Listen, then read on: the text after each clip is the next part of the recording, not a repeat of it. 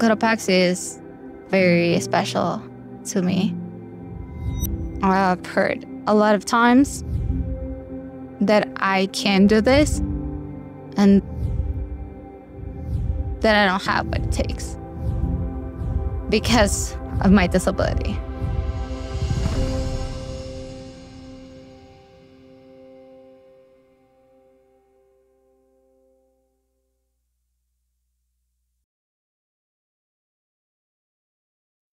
So, well, my story is a bit long. When I was a child, I had a lot of issues with both of my feet. I started breaking my ankles all the time. After a while, I found a doctor that offered to do an experimental surgery. I signed a waiver. This could go very wrong, and I could either lose both my legs or never walk again. But between the possibility of something bad going on and something good going on, I chose the good. I think that health systems in places like Ecuador and in a lot of the world are stretched thin. They're not quite working right. And in spite of everyone's best efforts, there's a person in the middle that's feeling that something's still not quite right. So I had that surgery and it worked for like 5 years. I started playing on the soccer league of my school, so it was great. And then I was running one day and I tripped and the material inside exploded. That was the beginning of everything. They did like maybe 12 surgeries. Every surgery got bigger, tougher, and the healing process went slower. My mom told me, like, this is not life. Your pain is so high that your body just shuts down. Like, you're not even awake. And that's when I started feeling like I don't want this leg anymore. When I was pushing for the amputation, no one really supported it. My family, my friends freaked out completely. Disability is a bad word here. We have so many cultural beliefs and stigmas against disability. Like, we paint it as a loss. We paint it as a pity story because the disability narrative in so many societies is bad. But the amputation and the disability is not something disempowering. In fact, it's empowering. It's more empowering in a way because you learn to navigate things differently, you learn to be creative, and you learn to just constantly find solutions where there's many times not solutions offered. So we decided to do the last resort surgery where they put a internal prosthesis and they change all your bones into metal. I asked to be awake in that surgery.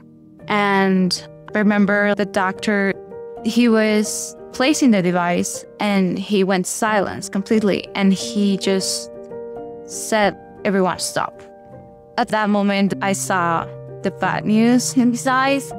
Within weeks, something inside of me knew that it failed. I called my doctor and I told him, like, please, could you amputate my leg?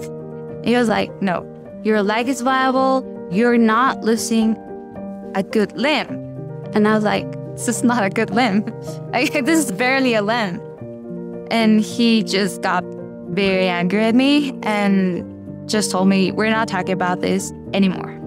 That's it. So I was like, okay, then I'll find someone that will do it. I don't need you. You're not God. You can tell, like, she's strong, she's fierce. She would put up a fight for herself and for people that she cares about. She knew she wanted her life back, and she saw that this was her best opportunity, and she had to fight against everybody. Like, I can't imagine feeling like you're going against the current and disappointing people and hurting people, because I'm sure people hurt from that decision. But I think at the same time, like, what ROMP stands for is this fight for autonomy over our own bodies, and that should be a basic human right.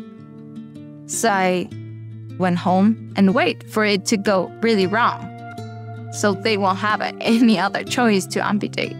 Within a few days, I was sitting on a chair and just a bit of weight on that ankle, and I heard it broke. I could feel it. I felt a terrible amount of pain and my leg went numb and it was twisted to the side. It was really bad.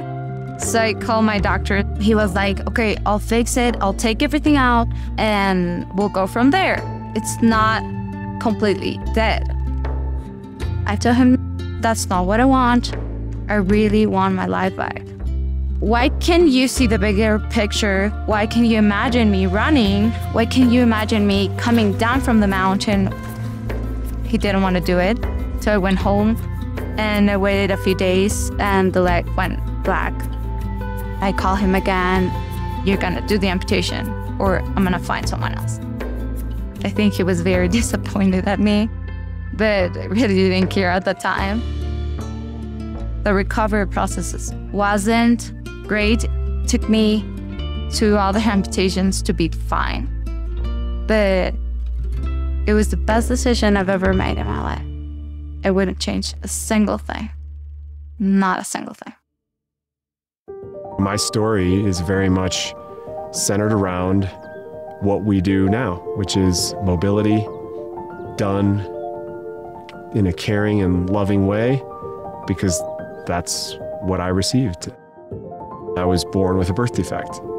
And of course, my parents were freaking out. They're both nurses. My dad was able to ask a surgeon. He just showed him the x-rays of my leg without saying, this is my son. The surgeon takes a glance at it and he's like, oh, just cut that foot off. Like, just get rid of it, you know, go to prosthetics. My dad says he just started crying. And then of course the doctor knew, like, wait, is this your kid, you know, that I'm looking at? Sorry I was so blunt about it, but that's what you should do. I'm very grateful that my parents made that decision, to be honest. I had access to a great hospital system whose philosophy was, we're gonna take care of children with orthopedic needs and we're gonna do it well, and I believe in passing that forward. Why not create that luck for others, like Sara? And she does the same thing, right? I mean, she's paying it forward. She's passing it along. She's not letting it just get stuck with her. She's doing what she can to make sure that her Ecuadorian brothers and sisters can get the same thing. And she's not the only one, and she certainly won't be the last. As we move along with ROMP as an organization, you know, we plant these seeds in places, those seeds grow, they become communities, and those communities take the ROMP mission forward and sustain it and grow it and scale it. I always tell they that one of the reasons I'm so grateful with him, it's because he has never limited me. I found that people with no disabilities limit me more than the ones that I encounter in this community. And I have an unmeasurable amount of gratefulness to him because he set me free. And even when a lot of the decisions and the crazy amount of shit I've tried over these years have been very risky, he never says no to me. And he says, I'll support you, okay? Do you want to climb it? We'll do it.